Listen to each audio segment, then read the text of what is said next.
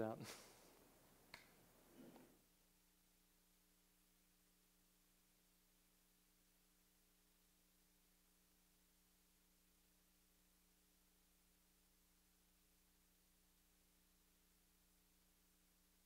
Remember why it is the receiver was under here and not up there. I think we just remembered. Okay, well, let's look at our text this evening. As you've already heard, we're continuing through Psalm 119. We really only have 2 sections after this one before we're finished with this psalm, which we'd say is one of the shorter ones in Scripture. Actually, it is the longest chapter, you might say, within Scripture, 176 verses. But this evening we're looking at verses 153 through 160. You've already heard and seen in your bulletin that we're looking at how, at least what this psalm tells us about how the believer and the unbeliever differ. That's pretty broad. This morning we saw that they differ specifically in the fact that the believer has the Spirit of God and the unbeliever doesn't. But what is it that the Spirit of God is doing in the believer that makes him differ from the unbeliever, and how does that change the response that the Lord has toward both the believer and the unbeliever? And how will they differ when they are faced with situations where they need to call out to the Lord for help? We're going to see that in this section of Psalm 119. The psalmist writes, "Look upon my affliction and rescue me, for I do not forget your law. Plead my cause and redeem me. Revive me according to your word. Salvation is far from the wicked, for they do not seek your statutes. Great are your mercies, O Lord. Revive me according to your ordinances. Many are my persecutors and my adversaries, yet I do not turn aside from your testimonies. I behold the treacherous and loathe them, because they do not keep your word. Consider how I love your precepts. Revive me, O Lord, according to your loving kindness. The sum of your word is truth, and every one of your righteous ordinances is everlasting." Well, again, may the Lord help us to see old things and new things from this particular passage this evening. Now, remember this morning we saw that in the new covenant the Lord gives us his Holy Spirit to form Christ in you. Remember, he does this by setting you free from your sin, and the way he sets you free from sin is simply by opening your eyes to something you couldn't see before, which is the beauty of Jesus Christ, that which we saw this morning Paul was calling the glory of the Lord, and that glory is the beauty of his holiness. Unbelievers don't find that beautiful. They don't desire it. They desire things that the Lord doesn't like, things that he actually hates. They don't see the beauty in what he sees beauty in, but the Spirit of God changes that. He opens your eyes to see that beauty, and we saw also that he fixes your eyes on it. He fixes your eyes on Christ, on those various facets of his glory, and as he does, he forms that same image in you because he gives you a desire for that particular characteristic. He makes you want to become that way, to put those things on so that you become more like him. Now that means that there's going to be a change in your life when the Lord gives you his Spirit. It's going to be a radical change, a change in how you view God. The unbelievers characterized as hating God, and you used to hate him, but when the Spirit of God came into your heart, now you love him. It'll change your view of Jesus Christ. Without the Spirit of God, you would have been like the Jews, siding with him, saying that he deserved to be crucified. You would have denied him. You were denying him. But now you trust him. It changes your view of the church. And I don't mean the building, of course, but the people of God. Perhaps before you saw Christians as somewhat backwards, maybe prudish, out of step with the world, and certainly Christians are out of step with the world, but hopefully in step with Christ. Maybe you saw them as fanatics, religious fanatics, but now the Spirit of God has made you desire other believers to be your closest companions and your friends. You used to see his worship as something to avoid, but now you love to gather with God's people on his holy day to worship him. And the Spirit of God changes your view on obedience. Really, this whole psalm reflects how your attitude is going to change toward these commandments that you used to hate. You used to resist them, and even if you were like the virtuous, or we might say the so-called virtuous pagan, who may look at these commandments and say, really, these things are good. Even if you did think they were good, you never would have brought yourself to do them, or if you did keep them, it was only because they would benefit you in some way. I remember John Gerstner using the illustration that, perhaps you don't really love the law of God, but you see in it some advantage. If you follow a Christian ethic and you build, let's say, the best mousetrap, as it were, in Northampton, you're going to sell more mousetraps.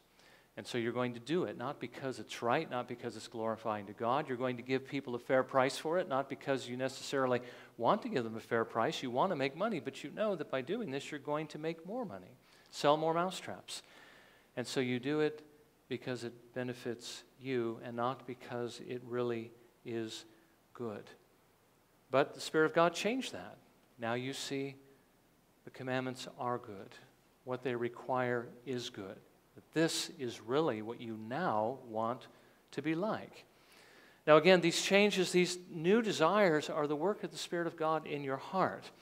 This particular section of Psalm 119 tells us something else of how now you're going to relate and respond to God's law, and that is especially during difficult times as compared to what you would have done when you didn't believe and when you didn't have the Spirit. I think to put this section simply, before, of course, you would have hated the law of God, which we've seen, and you wouldn't have submitted to it. But particularly when you were faced with difficulties, if there's ever a time when it is more difficult to obey the Lord than others, it's when you're going through difficult times, because that's when you get stressed out. It's when your flesh grows even stronger. That's when you're going to be more tempted, actually, to hate God. But the Lord changes that, of course. Now you'll love it. Now you'll want to obey it. And particularly you'll want to do it when things get tough. As we read this psalm, I think we may be tempted, as we look at what the psalmist expresses regarding this love that he has for God's law, to believe that he's experiencing more than what we actually experience in our own lives, that there must be something wrong with us. Well, there is something wrong with us. It's called sin. We're still far from perfect. We're still far from what it is that the Lord calls us to be, but we do need to remember that that's true of every believer. No believer sees himself or herself as actually having arrived because God's truth is in them, and because that truth that God has given them tells them that they haven't yet arrived. You and I haven't arrived. We're not going to be perfect, but we may, like the psalmist, express the desire to be perfect. But again, you're in good company, because that is the heart of the saints. Paul told the Philippians that he hadn't yet reached perfection, but that he continued to strive towards it. He wrote to Timothy that he still viewed himself as the greatest of sinners, the greatest living sinner. Undoubtedly because of his past, but also because he was still keenly aware of the sin that was in his heart in the present. Paul says, it is a trustworthy statement deserving full acceptance that Christ Jesus came into the world to save sinners, among whom I am foremost of all. Now again, Paul saw himself as the greatest of sinners, but we need to realize that he desired to be perfect, and that desire to be perfect is what made him see, I think, the depth of his sin. But in his striving to be perfect, he looked forward to the day when he actually would be perfect, when he would see the Lord in heaven. So again, may the Lord show us that even though we see these expressions, these high ideals and these desires, these aspirations of the psalmist, not to be too discouraged, because the psalmist here had not reached this level either. But we should find ourselves at least desiring these things as we go through similar difficulties. So may the Lord help us to adopt this heart of the psalmist as we consider how he responded when he was faced with difficulty. Maybe as we consider this portion of this psalm this evening, the Lord will encourage us as well not to give up. Not to give up loving him, not to give up serving him, when we have to face the hatred of the world for doing what the Lord calls us to do, particularly in bringing the gospel to others. Now, I do believe the psalmist was in some type of a situation where he was being threatened by some physical enemy. I don't think he was necessarily out evangelizing, but I do believe that he was seeking to do God's will. Now, God's will for us is that we love him, honor him, and seek to bring the gospel to others. And as we do that, Jesus has reminded us that we are going to face the hatred of the world. So how should you respond when you find yourself doing what God calls you to do, and yet, like the psalmist, you are persecuted? Well, I believe the psalmist gives us several different things. And by the way, this will also show us the contrast between what the believer experiences in these situations versus what the unbeliever can expect to experience. Well, first of all, like the psalmist, you will look to the Lord for his help. That's what the psalmist does in verses 153 and 154. Look upon my affliction and rescue me, for I do not forget your law. Plead my cause and redeem me. Revive me according to your word. The first thing you'll do is you'll call upon the Lord to look at what it is you are going through. Not that the Lord doesn't already know what those things are, but that he would take note of it, take up your cause, and rescue you from your danger. As a matter of fact, I think we can sort of see a picture of that in the Gospels when Peter, when he was in trouble, he asked Jesus to command him to come out to where he was, walking on the water. And then as he looked at the wind and the waves and became afraid, he began to sink. And when he began to sink, he cried out, "Lord, save me. Look on my affliction and rescue me."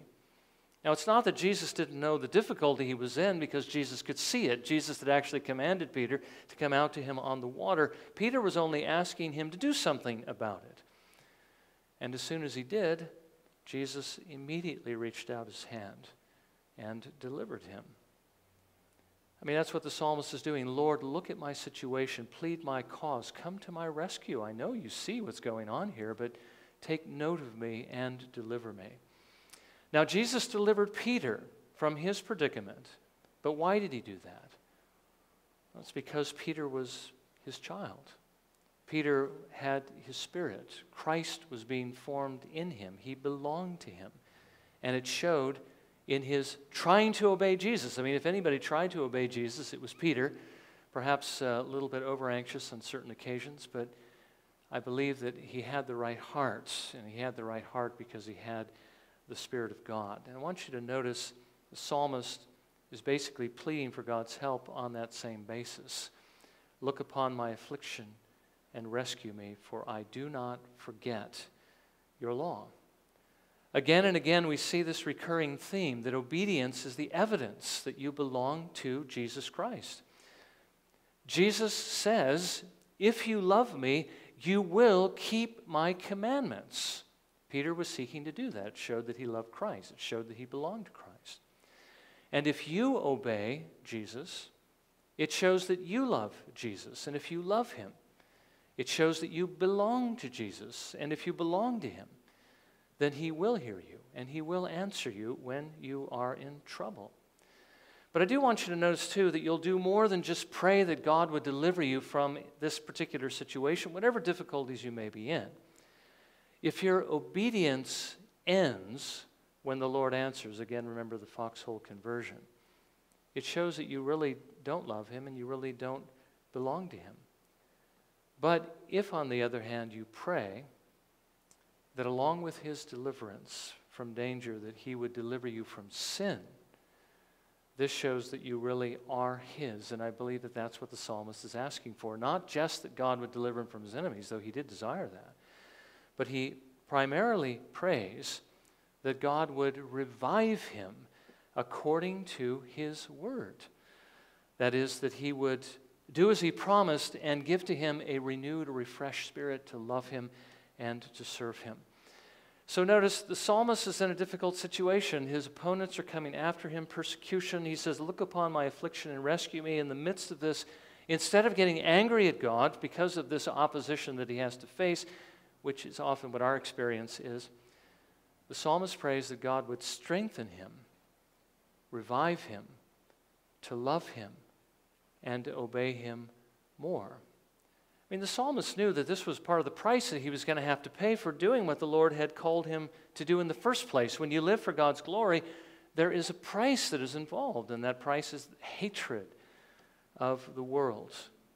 Well, he was willing to pay that, and he wanted, in the midst of it, to make sure that he was honoring to the Lord, even if the Lord shouldn't deliver him. Now, sometimes you and I get tempted to get angry at God when he puts you in difficult circumstances, especially when you get into trouble for doing what it is he calls you to do in the first place, and particularly because the church often tells us that when you do that, it's just going to be blessings all around. I don't know where you get that impression, but a lot of churches actually do teach that. But you do need to remember Jesus warned you ahead of time what the cost was going to be. That's what you signed up for, was difficulty, a difficult life. The cost of following Jesus is you are going to be hated as Jesus was hated. Again, remember what Jesus told his disciples. John 15, verses 18 and 19. If the world hates you, you know that it has hated me before it hated you. If you were of the world would love its own. In other words, the world would love you. But because you are not of the world, but I chose you out of the world, because of this, the world hates you. It's not the planet that hates you. It's not like the mountains are going to get upset at you, but it's the people of the world are going to hate you because you're going a different direction than they are going. You are following Jesus. They are following, as we saw this morning from Ephesians chapter 2, the prince of the power of the air, the god of this world. They're following Satan. And light and darkness don't mix. Darkness hates the light. And if you're shining the light of Christ, they're going to hate you. Well, again, that's what you signed up for. So this shouldn't be a surprise when it comes. But you also need to remember, too, when you do serve the Lord and difficulties come, you need to remember why the Lord brings the difficulties. Don't forget he's in control. He brings them because he knows you need those difficulties. You need those trials. Remember that trials are meant for your good. Trials are meant to expose your weaknesses. They're meant to purify you. They're meant to strengthen you. When you see your weakness, you call out to the Lord for greater strength, and the Lord gives it to you. You know, he actually does that in just about every area of life. You ever wondered why you're always getting provoked by those things by the certain things that you particularly hate, whether it be a dog barking or whether it be stopping at stoplights? That's one thing I can kind of say from my own experience. Okay, if your weakness happens to be patience with stoplights, the Lord is going to make sure you get your fair share of red lights as you're driving through the city. I know that's true. He's also, if for instance, your weakness happens to be a bad temper, God's going to expose you to the things that will provoke it, to show your weakness, that you might look to him for strength. We do need to understand this, because if we don't, then we pray and we ask God to strengthen our faith. We ask him to give us patience. We ask him for all these different things, and then we have all these things come down on us that provoke us in every way, and we wonder what's going on. The Lord's only answering your prayer. He's only helping you to overcome those weaknesses. That's what trials are for. Even these trials, we go out to do God's work and we're hated for it. It is to strengthen our resolve to love the Lord and to walk in his ways and to love even our enemies. The psalmist prayed in the midst of this trial that God would revive him, that he would renew his resolve to keep his commandments by the power of his Spirit, because that's why the Lord sent the difficulty in the first place. And that is what you will do if you know the Lord Jesus and if he's being formed in you. You will call upon the Lord for his help to see, and in the midst of the difficulty, you'll pray that God will give you the grace, renew you in his strength to honor him in the midst of that difficulty. Now, secondly, when faced with opposition, you will encourage yourself by reminding yourself of God's mercies, the mercies He's shown you in the past when you've prayed, in order to renew your hope that God is going to show you mercy in the present. Notice what He says in verse 156. Great are your mercies, O Lord. And again He prays, revive me according to your ordinances. The psalmist was Jewish, and the Jews knew from the Scriptures of God's mercy to His people. In the past, he knew God had been merciful to them, and I think the psalmist is looking to those past mercies. I think he's also looking to the mercies God has shown him personally in the past when he's been faced with difficulties, and he cried out to the Lord, and the Lord granted those to him. He knew that God's mercies were great, that they were far greater than anything he deserved, because remember, mercy is something that no one deserves. Mercy is something God gives you when you actually deserve just the opposite. And I think mercy is often also something that God gives in the form of something good when you don't deserve it, though we typically define grace in that way. I think the psalmist is looking to God's mercies, His goodness, and His grace in the past, in the lives of His people, as well as in His own life. And he encourages himself in those things, that God has been merciful before, God will be merciful again, and so he asks for mercy. But I want you to notice what he asks for. He's not asking that God would again deliver him, although he does in the opening verses, but here he's saying, revive me according to your ordinances. And I believe what he means by here is he is asking for God's renewing strength, the strength of His Spirit to revive him again in obedience. I think he seems to see that as a greater blessing than that God would rescue him from his enemies. Now, I believe that will be the burden of your heart as well, if you know the Lord Jesus Christ, or since you know Him, that you will desire in all these types of circumstances where your enemies are coming against you to honor God in the middle of that difficulty and that trial. I think that may be His greatest mercy that the Lord shows to us, that even when we do face opposition, and even if the Lord should not deliver us physically, that we might yet glorify Him in the middle of that circumstance. I think I told you before, and you're probably aware, that the early Christians they saw this almost to the point of having a death wish, where they were turning themselves in that they might get martyred because they wanted to die for Jesus Christ. That's quite a switch, isn't it?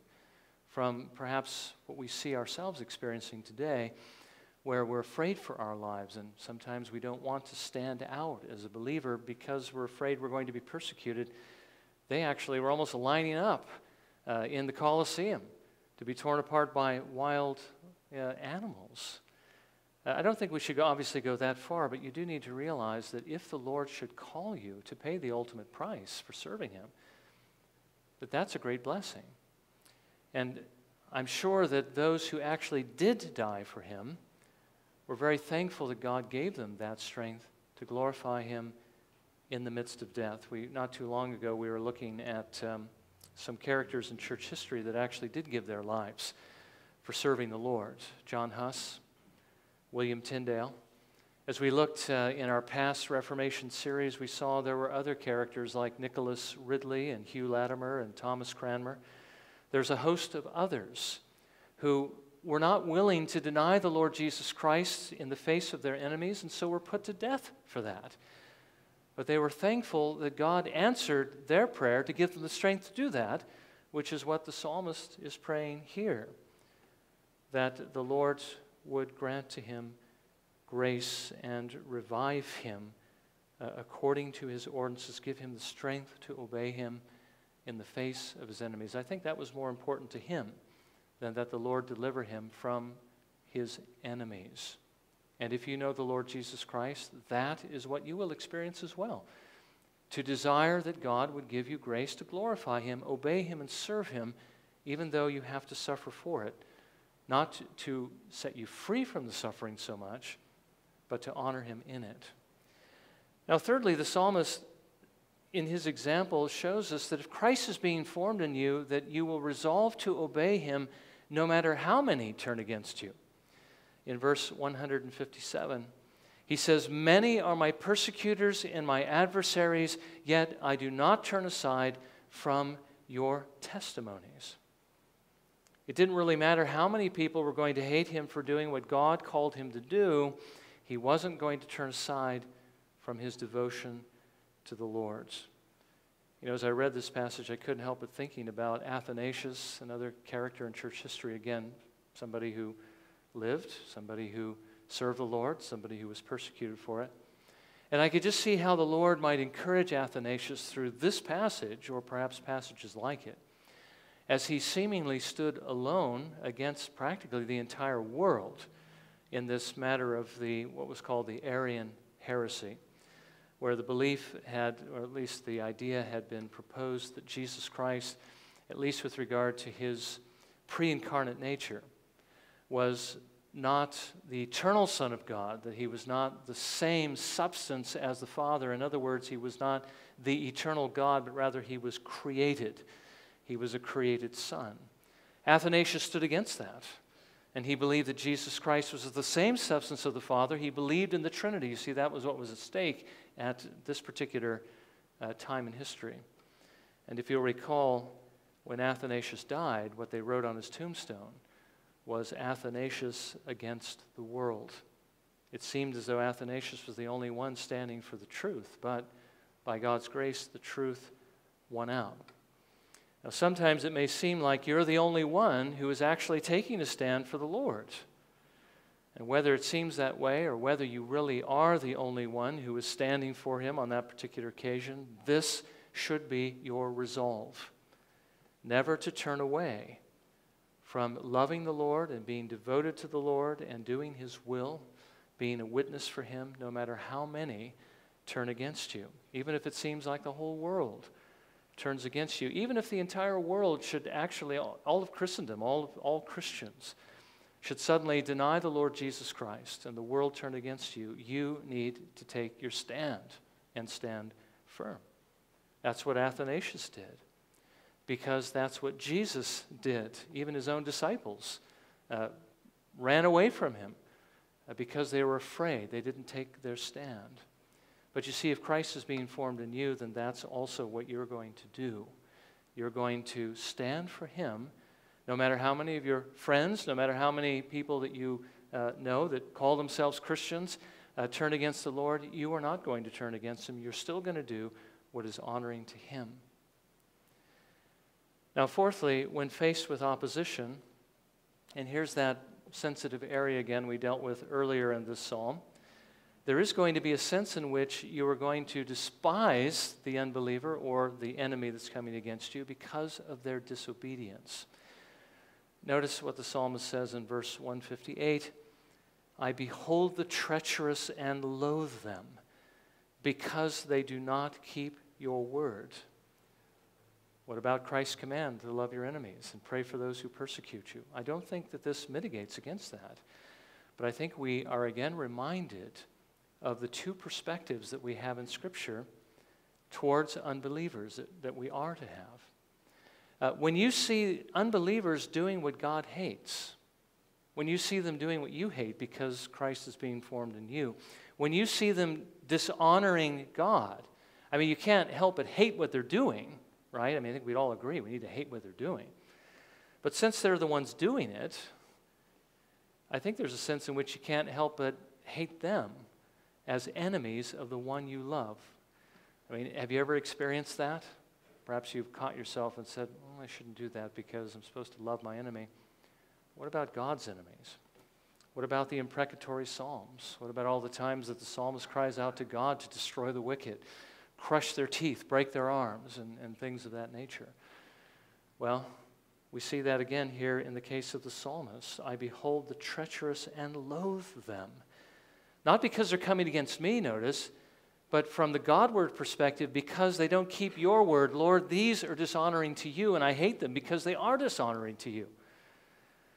But there is another perspective, and I think that's the other perspective we're more familiar with, and that is as your enemies.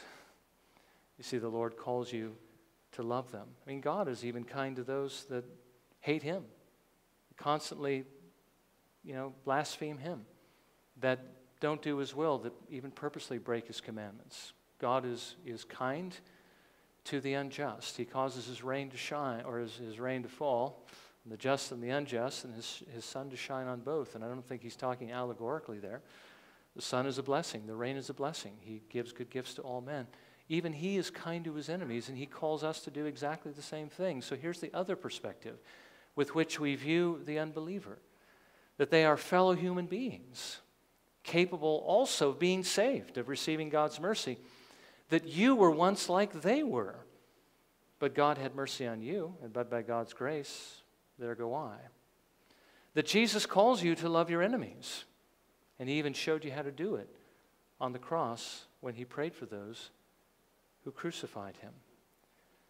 You can't help, as you think about it from that perspective, to love them and to pray that the Lord might have mercy on their souls. I think, again, if I can just maybe share one other thing that might elucidate this, might illustrate a little bit more. I mean, there's a sense in which, God, when He views the wicked who are suffering in hell for their sins, there's a sense in which He's pleased with that because His justice is being served. They're being justly punished for their wickedness, and yet we read in Scripture, God takes no pleasure in the death of the wicked, but that the wicked would turn from his ways and be saved. God doesn't take pleasure in the suffering of one of His creatures in hell, as He would just consider that suffering in and of itself, but if they're suffering justly for the sins they have committed against Him, then He can take pleasure in that. So again, there's differing perspectives that the Bible gives us on how we view others. There's a sense in which we may hate them, but there's a sense in which we also need to love them and pray that the Lord would have mercy on them. But again, here the psalmist is pointing out the first perspective, they are God's enemies, and He loathes them because they're treacherous against Him. So that will also be a part of your response, as it were, toward the wicked who come against you, not because they're coming against you, but because they're coming against God. Now, fifthly, when they oppose God and when they oppose you for following Him, it will provoke you to love God's law more and to desire more to keep it. He says in verses 159 and 160, as he thinks about the treacherous and he loathes them because they don't keep God's law, he says, "Consider how I love your precepts. Revive me, O Lord, according to your loving kindness. The sum of your word is truth, and every one of your righteous ordinances is everlasting." Their hatred provokes him to love the law more and to pray that God would strengthen His love for it more. And that's what it should do with you. Strengthen your desire to keep it because they are so dishonoring to Him. And again, I want you to notice the psalmist calls upon God's loving kindness. Revive me according to your loving kindnesses, according to your mercy, according to your grace, because the psalmist sees in God's law everything that is good, everything that is right, and because it's good and right, that it's going to stand forever. So this is the response of the believer. This is how he views God's law. This is what he does when he's under persecution. This is what he can expect from God, help to deliver him. He can expect, of course, help in keeping and obeying God's law in the face of his adversaries. And again, that's what you can expect if you know the Lord and you are trusting Him. But there is one verse in here that I skipped over that has to do with the unbeliever. What is his experience? How does he view the law? What can he expect from God?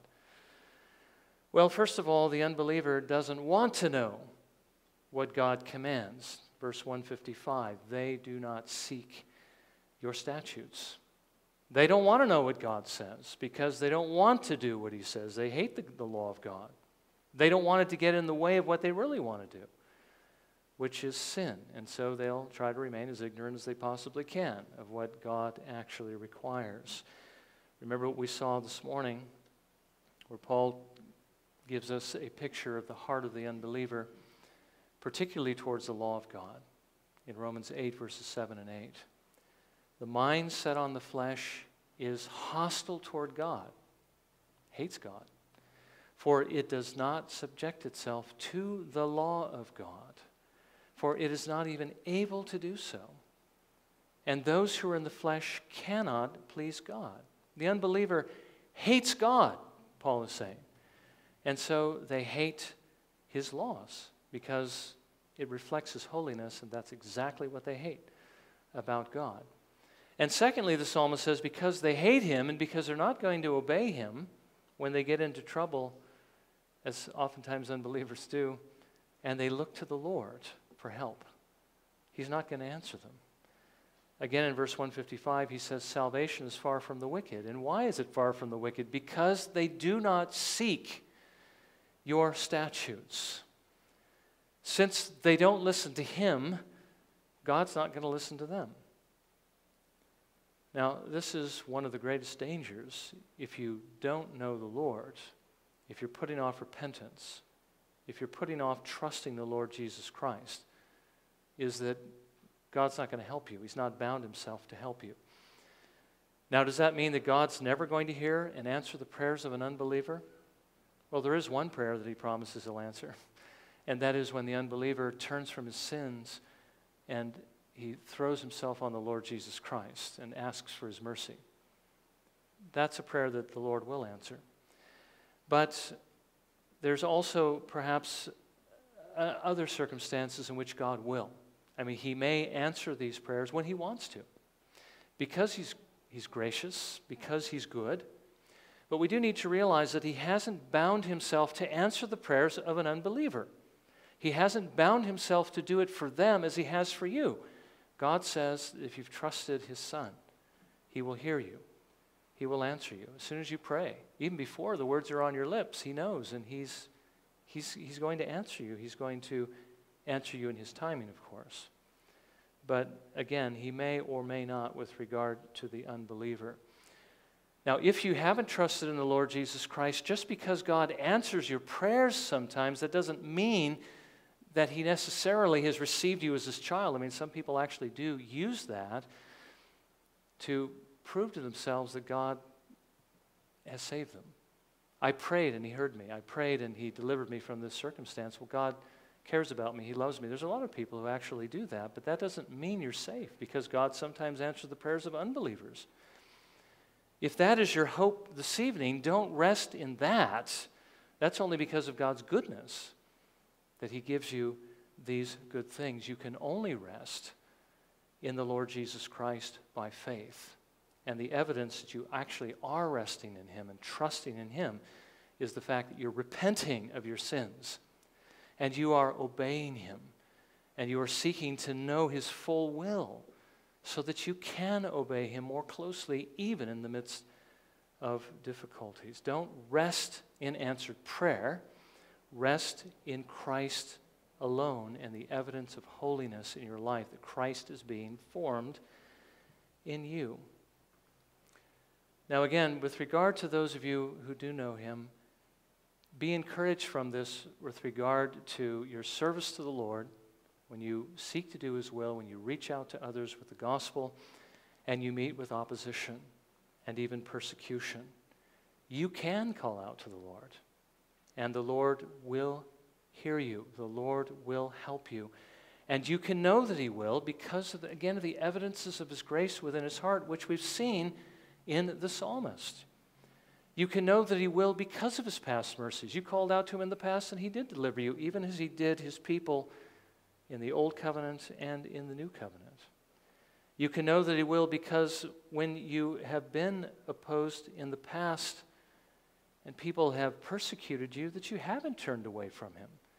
Or if you have, you've repented and now you're willing to do his will again. You can know that God is going to help you because you do have a holy aversion to those who actually do break his commandments. You have a holy jealousy for his honor, and it shows that Christ is working in you. And you can know he's going to help you because when you see people disobeying the Lord, it provokes in you a greater desire and a greater resolve to seek the Lord that he would strengthen your love and your obedience to him, that while they're dishonoring him, you will honor him. That is your heart.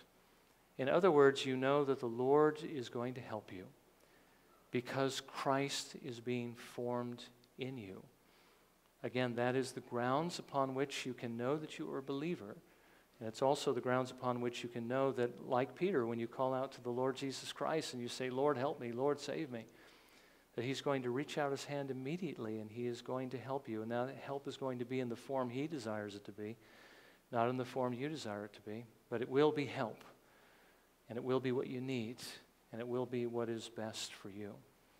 Well, may the Lord encourage us that there is help for those of us who've trusted the Lord, that he will help us in the face of this opposition so we don't need to be afraid. Well, let's bow in a moment of prayer and let's ask the Lord to again, realizing that what the psalmist is expressing here is simply the heart of Christ. It's simply what is true of our Lord Jesus Christ as the Spirit is forming this in him. Let's pray that the Lord would form that same heart within us, that same trust, that same desire to serve him no matter what.